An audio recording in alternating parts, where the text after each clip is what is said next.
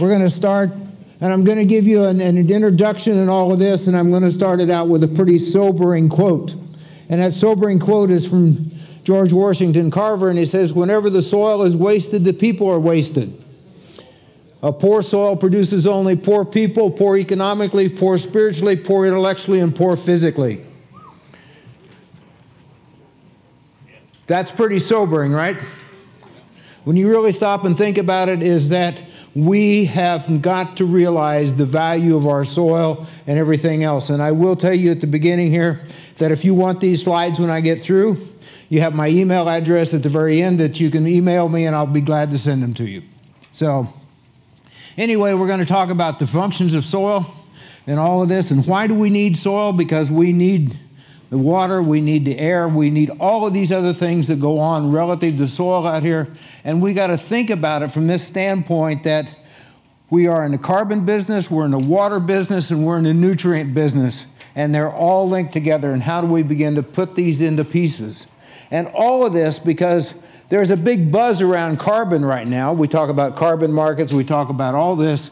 But why is carbon important? Is because carbon is like water and oxygen.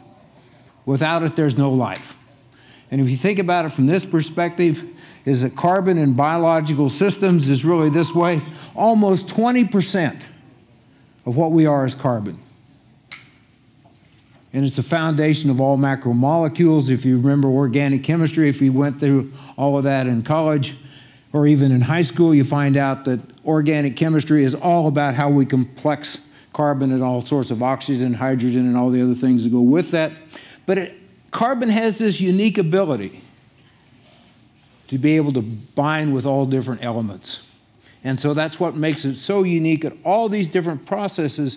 And so there's all of that, plus the fact that carbon is really about the energy that we drive the system with. And you think about it from that process, and what we're going to go is through this overall thing of saying, how do we bring all this together that leads to soil health?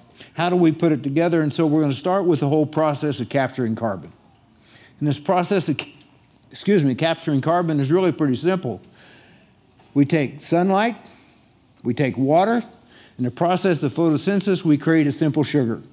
We create that simple sugar that goes through plant leaves. Some of it goes down through the stem. Some of it comes out the roots that goes into root exudates that feeds all the biology that drives the carbon cycle, drives the nutrient cycle, ultimately drives the water cycle and all of this.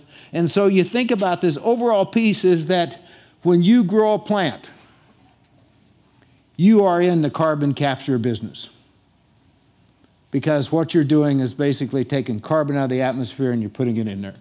And you look at all these different things and you really begin to understand these dynamics. Here's another piece of this puzzle that comes from a couple Russian authors that begin to look at these sugars that are coming out of the roots. These root exudates are primarily sugars. And they begin to look at it, and I want you to pay attention to one particular dynamic of this slide. And that's that time scale at the bottom. Things that go from seconds to years. Because we find that when we add sugars to that soil, we see a response almost immediately. Is that we spike that microbial system with sugar, and we see a burst of CO2 coming out. It's sort of like giving your kids Mountain Dew just before bed. Bad decision, right? All of these other things that happen and all these other things that are going on. And this complex diagram is really about how do we begin to think about these dynamics that go on within the soil and how do we make those to our advantage. And so recently we've really begun to think about this process from an entirely different perspective in which we begin to think about this whole thing of how exudates are there, what happens to them, how much energy do they provide, how that really helps us in terms of the overall soil processes that are going on. So you think about that leaf that's capturing CO2 out of the air, making that simple sugar, moving it down. We find out that about 40% of that sugar is moving out of the root. And so if you dig up roots and you find out that it's a little bit slimy, and if you analyze that, you find out that it's mostly glucose. You really begin to look and say, what are we doing in that microbial system? Glucose is the most abundant. We get some fructose, we get saccharose, we get ribose. A lot of that's just going back out to the atmosphere in terms of CO2 because we have an aerobic system underneath that soil that's feeding this. As we begin to change that aerobic system, just like you and I, we take in oxygen, we give off CO2, and that's the way the soils do as well. So we're giving off a lot of CO2. But that's part of the life processes that are going on. Ultimately, just a small portion of that actually ends up in soil organic carbon. These Russian authors also looked at it from this perspective, and they looked at the amount of sugars going on and the changes in soil organic matter content. The more sugars we put into the soil, the higher the soil organic matter change over time. And you see it, and there's differences in soils, there's differences in ecosystems, all these other things. But the bottom line is that the more we can capture sugar and the more we can put it back into that system, the better we can make that soil change over time. So it becomes a reality of how do we think about this overall process that's going on. And so the fate of these sugars in the soil is some of them are simple glucose. They're really short-term pieces in there. Polysaccharides are really the glue that holds clay particles together, sand, silt, and clay. Those are the things that are really kind of the overall glue. You got glucoproteins. Now you added a nitrogen piece into that whole thing. So they begin to bind the minerals. They begin to, all of these other things that happens that create a very stable soil aggregate out there. We got one piece that we always talk about, carbon sequestration, and you all hear about that from the whole carbon market piece. In reality, that really starts with that individual plant up there. It took me a long time to explain to people that in the carbon markets that carbon didn't magically go from the atmosphere to the soil. You have to have a living plant to make that all work. They thought that carbon just kind of got sequestered there. Realized you got to look at it from a different perspective. And the other piece of this in terms of this overall dynamic that we'll talk about a little bit as well is that we need to have this carbon to maintain our biological activity because it's an energy source. It's all the other pieces that go with that in terms of this aspect of microbial activity and function and all of this.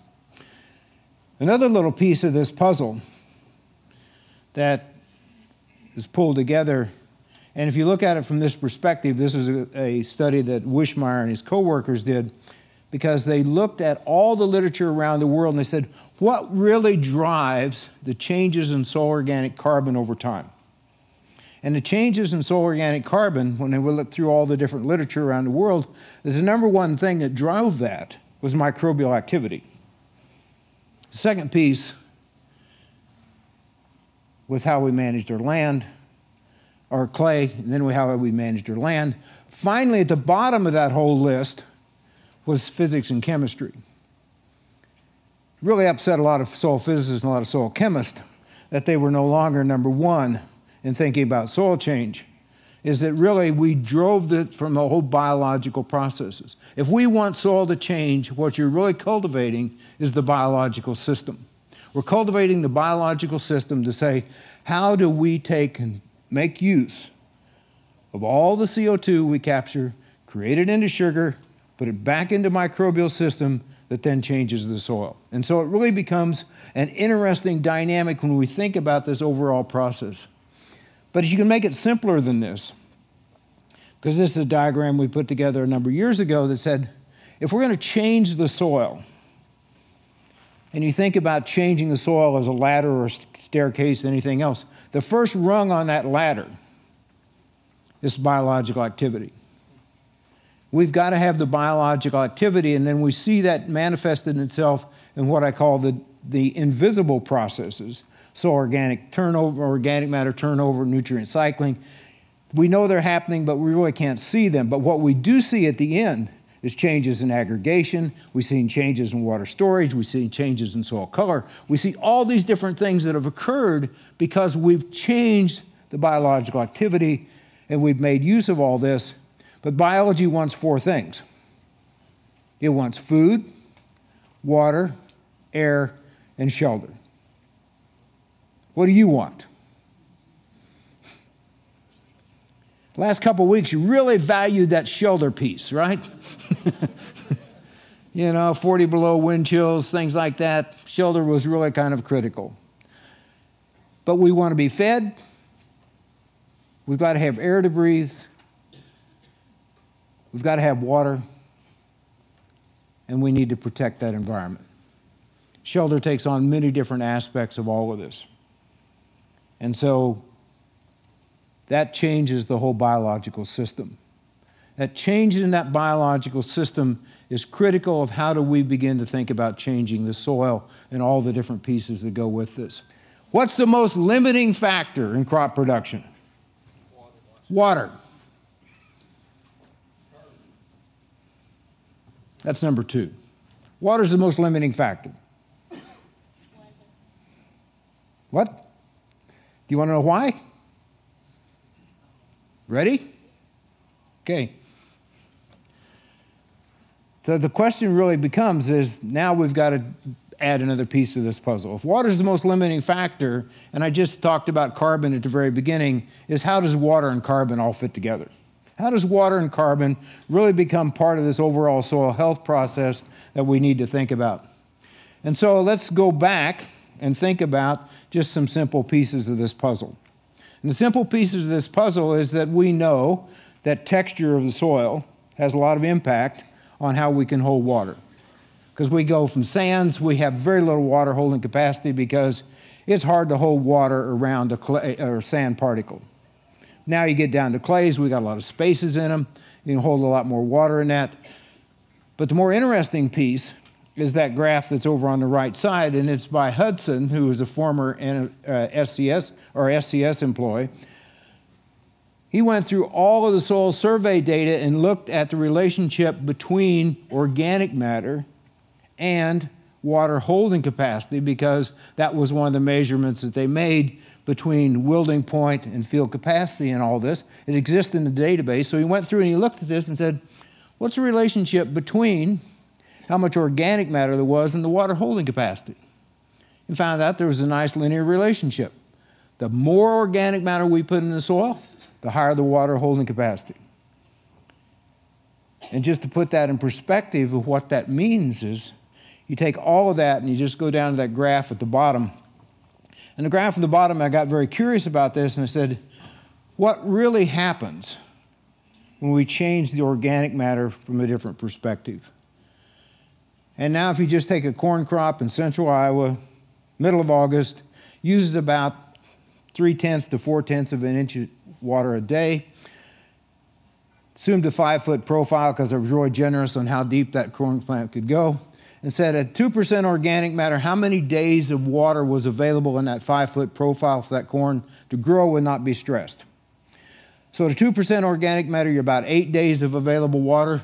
At 4%, you're 13 days of available water. So you go from 2 to 4%, you got 5 more days of available water. And what does that mean? What's 5 more days in which that crop isn't stressed? Profit. Middle of August and everything else. And the reason, and I now give you full disclosure, because if you read my bio, you say, why is this guy involved in soil health? Because my background is in agricultural meteorology and statistics. So I deal in the relationship between crops and the weather. For many years, I spent all working on water dynamics of crops. How it became water use efficient, how you looked at all these different pieces, but really got to the point that we saw a lot of different things that said, you know, there's a lot of variation in fields, in productivity, and that variation is due to water. So if we want to improve the capacity of that water or plant to survive stress, one of the easiest things is to start improving the soil and how much water it can hold. So it really became a very selfish thing saying, I can do better in terms of productivity by looking at how that plant captures water, utilizes water, and puts it together from a different perspective. So you really begin to think about this process from a different dynamic. If you just look at it this way, when we change organic matter, we don't really change that wilding point that much, but we do change how much water that plant can, or that soil can hold. That glue, that polysaccharides or the glucose saccharides that go around those particles, have an absorption capacity of about 8 times. So every time we add a carbon piece in there, we can actually add 8 more units of water. That's how much absorption capacity it has. And so you think about it, is that we really become very dynamic in all of this.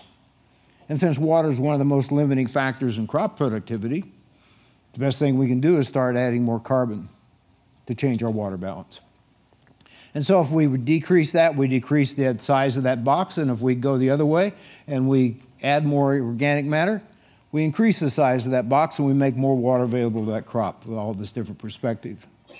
But here's another piece of this puzzle. If you went to Eli's talk in terms of carbon, he talked about all the different things that are going on in terms of changes over time. Here's just another piece of this puzzle. These are the long-term experiments that were at the Morrill plots in Illinois and the Sanborn plots in Missouri. They started those experiments back in the 1800s. And you look at this rapid, and they have all these different rotations going on. There's just 3 of them. I just want you to pay attention to the 2 lines that are continuous corn. Sanborn plots, about 70% of that original organic matter was already lost, and you can see how rapidly that thing went down. You see that the Morrill plots, it wasn't quite as rapid a decrease as it was in Sanborn because you have different temperatures and you have different rainfall patterns between Columbia, Missouri, and Champaign, Illinois. But we've lost organic matter. In Iowa, we estimate that we've lost 70% of our original organic matter over these years. We've made that system much more vulnerable to all the things that are going on. We know that agricultural systems have changed our soils. When we've looked at the carbon balance going on and we've looked at the water balance over time, is that we've removed our organic matter by tillage because we keep oxidizing it and we're moving it back into the air. We see that cropping systems no longer return as much carbon because they're short parts of this growing season. And we see all this, that we've reduced the functionality of our soils. We've made them much more dependent on external inputs. We don't have that nutrient cycling going on, all of these other things, and we have increased erosion rates. All of these things are happening in all of this. What we have seen in all of this is that over time, and we've verified it both by how we measure CO2 in the atmosphere and its changes during a growing season and soil survey or soil sample analysis, is that we in a typical corn soybean system across the Corn Belt lose 1,000 pounds of carbon per acre per year. Multiply that by 40 years of farming, and what do you have? 20 tons of carbon loss. We've changed organic matter time, and you go back to those Sanborn plots and the Morrill plots, and that's why that rapid decay, because we intensively tilled those crops as we went in, and we put all that together. So what we consider as proper management is slowly degrading our soils. You say, well, 1,000 pounds of carbon isn't much. It's half a ton.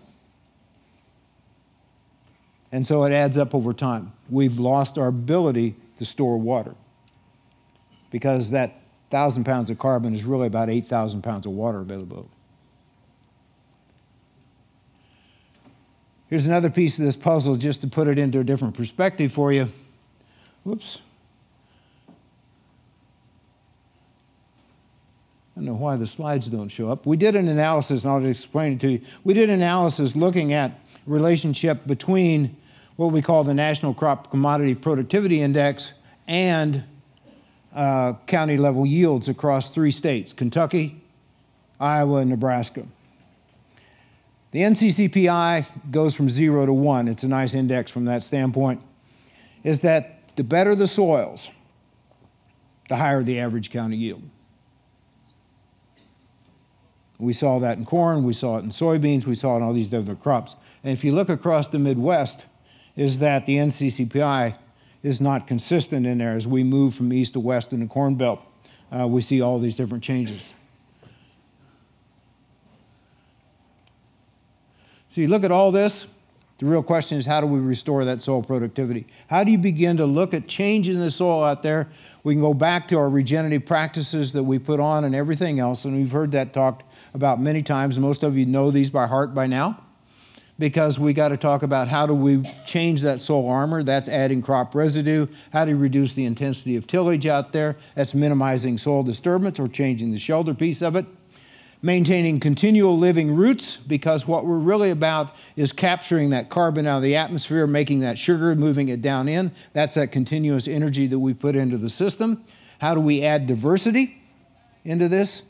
Because diversity does pay, because Mother Nature, if you look at a natural system out there, you saw Glenn talk about it in terms of how many species are out there, is that we, in row crop agriculture, really look at monocultures.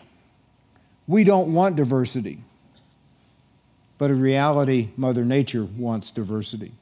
Because when we begin to go to really complex cover crop systems, we see subtle changes in the differences in the exudates that come out of them, which also then generate a difference in the microbial activity and the species richness in all of this. So diversity has many different forms in all of this. And then the other piece of regenerative agriculture is, how do we begin to integrate livestock? How do you begin to put that livestock component into that? Because that byproduct of livestock, the urine and the manure in particular, the carbon-nitrogen ratio is in the sweet spot for microbial activity. The other things that we can look at in all of this, so we've now switched over and we no longer think about all these different dynamics from a different perspective, is that we think about it entirely from the energy perspective. The energy perspective is really this, because that upper line up there is how much solar radiation is coming in, how we capture that, we put it through that plant, so we can look at all the different flows of energy coming in. The bottom part of that graph is what goes back out. How much goes on in respiration, how much goes on when we till that soil, all these different things. So now we have a complete energy balance that says, let's look at it from a calorie perspective, because think about it this way. If you consume more calories than you have in maintenance, what happens? You gain weight, right? If we want our biology to really begin to change that soil, we've got to supply more energy than what's required for maintenance. But the sad truth is, going back to that aspect of losing 1,000 pounds of carbon per acre per year, is that we are starving our microbial systems because we're not giving them enough energy. So you just look at this as an entirely different perspective, just to put it in piece for you, is that upper left graph is just actual solar radiation throughout the whole day. I took that actual solar radiation, put it into that other piece that's just in the growing part of the corn plant, and how much photosynthate we were capturing out of that plant. The blue line at the bottom is how much we estimate going into the root system. That's expressed in units that you're probably not familiar with, but 1 megajoule is 239,000 calories. If you look at that lower graph in there, is that we're about a half a megajoule. We're pumping about 100,000 calories per square yard per day into that soil. You say, that can't be right. That's just way too big. What'd you hear from Glenn?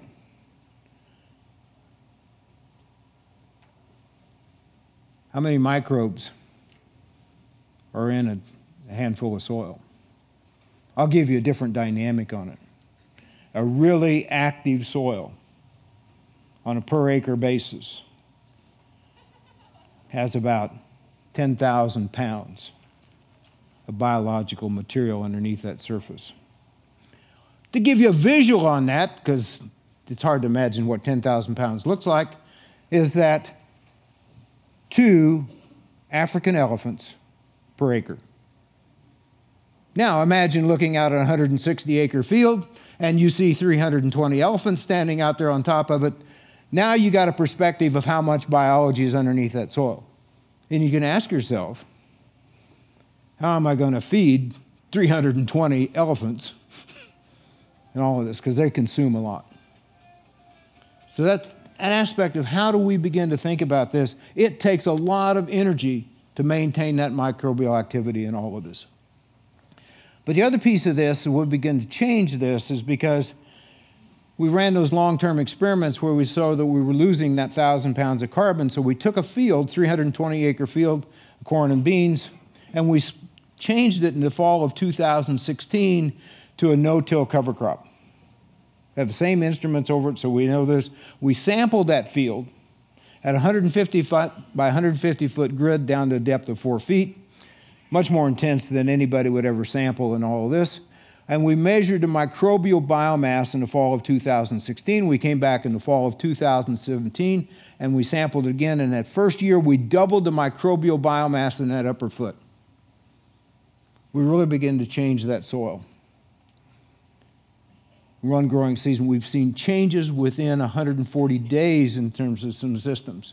But the other piece of this is really how do we think about these overall dynamics? Because now we've added that crop residue layer, we've reduced the tillage intensity, well, that's that called maintaining soil armor out there. This is the immediate benefit that you see out of changing the system, because you change the water balance. You change the water balance in 3 ways. Is that residue or living crop cover out there intercepts rainfall, takes all the energy out of that rainfall so that it no longer hits the soil surface directly, moves down through that plant material into the soil, and we maintain the infiltration rates. So we begin to see that piece of it. Second piece of it is because we have that residue and we have that standing crop out there, is that we reduce the soil water evaporation rate. We reduce it by as much as 80%. So we take that 80% water that we save and we put it back through that crop, that's where we get productivity. And the other piece is, what we see is a lot of those plant root distributions now change, because now we're moist and we're wet in there, and so we can keep plant roots very near the surface and all of this. The other piece of this is that in all of this, we change the temperature dynamics. And so we see all of this, we reduce the temperature extremes. I'll just show you one piece of this puzzle, is we got very curious about how hot soils really got. Had one stint of my career in which I was in Lubbock, Texas, working on skip row cotton, was 2 rows of cotton and skip 2 rows and plant 2 rows of cotton, is that area in between those 2 rows that wasn't planted would get to 150 to 160 degrees Fahrenheit. That's way too hot to walk barefooted on. In Iowa, so we have the same capabilities, we began to look and say, how hot does that soil get? And so what we did is we said, how many hours is this crop exposed or soil exposed to temperatures above 104 degrees Fahrenheit? And the reason we chose 104 is that's when proteins begin to denature. That's when they begin to break down. And so you just look across there, you see the number of hours that soil was above 104 degrees. We added the crop residue and looked at the hours that's above 104. And those are all plotted on the same graph, but none of them ever hit 104. They're always about 86, 87 degrees. We cook the life out of our soils by not having that residue layer out there. And we wonder why our biology isn't responding. It's because they're not there. The more we till the soil, the more CO2 we see. This is some of the work from Don Rakowski. We break it all up, we see these big puffs of CO2 coming out in all of this. But I want to give you an example of changes that are going on. This is the journey that we have with Wayne Fredericks. Wayne is basically just straight east of where Zach is, almost the same highway, only he's on the other side of I-35. Wayne and I often work together. Well, we work together all the time in terms of looking at this. But we asked him and said, you know, what did you change over time? And here's his system. He adopted no-till beans in 1992 for the simple reason is it froze in the fall of 92 and he couldn't get his fall tillage done. Nothing like a crisis to make a change. It worked so well, he had the same bean yields that he had when he was doing all the tillage. And he said, why am I tilling and everything? So he went and he did this, and then he had a strip till in 2002 on his corn. and started adding cover crops in 2012. You notice on that map, he's in the very northern part. He's in Mitchell County, Iowa, which is the border of Minnesota. So we looked at all this, and I asked Wayne, I said, you know, all of these changes that you've made in this, would you be willing to share your data? So we could begin to look and say, what's really changed in your fields over time? He says, you know, we've got organic matter samples. He gave us all his yield monitor data from 2002 to 2018 across 10 fields. We have the weather data going on for Mitchell County. We have the county level yield data. But we began to look at soil organic matter changes. We looked at field versus county yields. We looked at field uniformity of yields. It took us a year to analyze all the data. And the reason is because we took and segregated all his yield monitor data by soil type within the field. So we would have put a mask of the soil type, so we say, you know, really what's happened. Here's what happened to his organic matters over time. Here's where we began to switch. He already had some pre-baseline samples of the changes that was going on because he was trying to make sure that herbicides relative to the organic matter content were appropriately applied. There's been a big increase. You see that 2.3 to 4.3 and all of this. We did sample fence row, so we know what our potential is out there. But you see that, you know, we've had a pretty good increase over time. That's kind of routine. What we spent more time on, and this is some other data that Marty L. Casey had taken, just looking at different systems out there, no-till and strip-till, chisel plow, deep rip, and moldboard plow. Anything that's above the line is accruing carbon. Anything below the line is losing carbon. This is some long-term sites across Iowa and seeing the tillage effect. But here's the data that really got me excited, because when we did that mask of saying what's that relationship between yield with each soil out there, is we looked at the frequency distribution of those yields and how they were distributed. And just look at that change over time, and this is just two different soils, beginning of end to the end of the record that we had out there, is that we took all those yields that were low out of that yield distribution and we made them tighter about the mean. Everybody always, you know, if you have four moments in statistics. You have mean, median, skewness, and kurtosis. And if you took statistics, you always wonder, what in the heck do I do with skewness and kurtosis? This is what you do with skewness and kurtosis. Anything that we disappear out of that left-hand yield is profit. Anything that you take and begin to make it tighter about the mean is also profit. So we see all these different pieces that are going on. We also saw that we were becoming more water use efficient. We've become more water use efficient because we're making better use of what water was stored into that crop productivity. Relative to Mitchell County, we're 40% on corn, about 20% on beans. And we were more nutrient use efficient as well. So Wayne put this together for me because we got very curious at talking about what we were savings. So we went through and he says, you know, I reduced my machinery cost by about $44 an acre. I saved labor at $27 an acre. Little P&K because we had more cycling going on.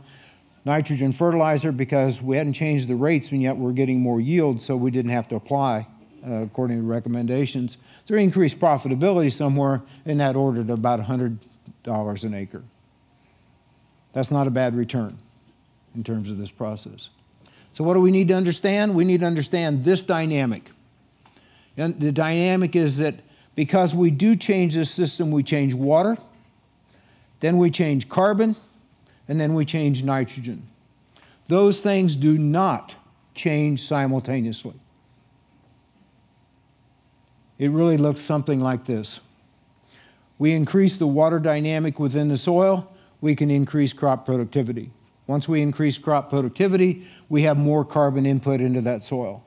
We have more carbon input into the soil, we increase the microbial activity, we improve nutrient cycling, we feed it back into increasing plant growth, which adds more carbon back into the soil. The more carbon we put in the soil, we increase the whole soil water dynamic. We need to understand that we do change water first, carbon tags along, and then nutrients tag along later. We need to understand these dynamics in this overall process. So Rick gets back down to this, saying, how do we make sure that our biological activity is optimized by the systems that we're doing out there? So I came up and said, what are our challenges in regenerative ag, and what's our challenges in soil health relative to opportunities and everything else? Really, and it's this, and I'll just summarize them for you, is that agriculture is best understood in the context of what I call genetics by environment by management. Genetics by environment and by management is very simply this.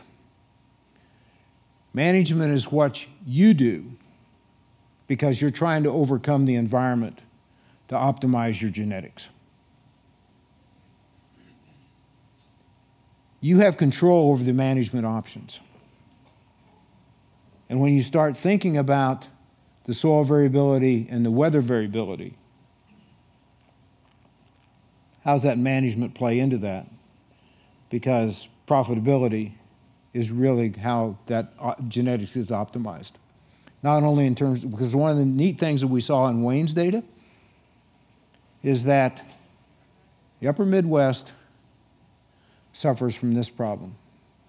We're too wet in the spring, that we tend to have it, and above normal rainfall in April and May is when we have our lower county yields, and we have our higher county yields when we have above normal rainfall in July and August.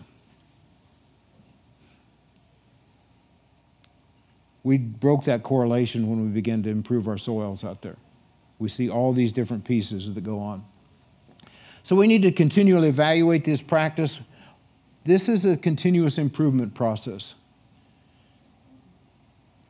Everybody says, well, how do I start soil health practices? Just start. Decide what you want to do, evaluate them, continue to evaluate them, tweak them, and all this different times. I'm very frustrated because we have a lot of yield monitor data. We have a lot of data in agriculture, but we have little information. We need to really begin to think about how do we utilize this material? How do we utilize what we have in terms of yield monitor data, field variability, all these other things? Let us help and do a better system in all of this. And I'm also a firm believer in community. One of the things that I see across the regenerative ag and the soil health aspect is that there's a lot more community going on than there is in conventional agriculture. Because you're willing to share ideas, you're willing to share concepts and everything else. So with that, I'm going to leave you with my contact information. There's my email. It's really pretty simple. You can also find me on LinkedIn and everything else. And there's my cell phone number. It's 515-509-5331. If you call me or text me, well, texting, I'll figure out who you are. If you call me, you have to leave a voicemail and tell me what you want, and I'll get back with you, because most of the time I get calls about extended warranties, Medicare, vacation rentals, things like that. So you do get screened out there, I will tell you that, but I will get back with you on it. We do have an opportunity in agriculture. We have an opportunity in agriculture to really do much better than what we're doing. And it all starts with how do we change our soil to cycle water, cycle carbon, and cycle nutrients. It's really as simple as that. So with that, I'll entertain some, I'll just leave that up. I don't know, Clay, questions? Yes, sir. I've got a problem with these guys that want to capture carbon and pump it into the soil. I want your opinion. You mean pump it deep? Pump it deep. It's probably one of the dumbest ideas we've had.